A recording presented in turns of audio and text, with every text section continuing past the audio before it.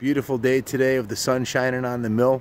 I just wanted to, we got haul bikes across the street picking up another classic being shipped out. I think that's over 1,200 bikes we've bought and sold over the last few years. I figured I'd show you the murals mounted on the building right here. That's the Evel Knievel mural right there in front of one of the churches in town. And this is my personal favorite. This is a 77 Harley Davidson XLCR Cafe Racer. I don't know, hopefully you can see it well. Very cool. These were done by middle schoolers too. I forgot to mention, shout out to the Vernon Center Middle School. My daughter and a bunch of other middle school people pitched in.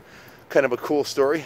This is a Yamaha 650. The gentleman who masterminded these paintings, he was actually a former student of the school, and he's now an art teacher, an art student, professional art student, went to school, got his degree, and he originally did this massive mural on the building here. And he offered to fix it up because the mural was like maybe 15, 20 years old. And he went back to school and talked to the teacher who showed him how to do this originally, and said, hey, we want to touch up the mural and make it a little more pertinent, something that'll work with the motorcycle museum. So he did all these. Here's a 65 Triumph, Bonneville.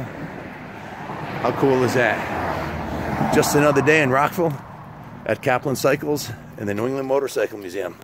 God bless. Have a great day.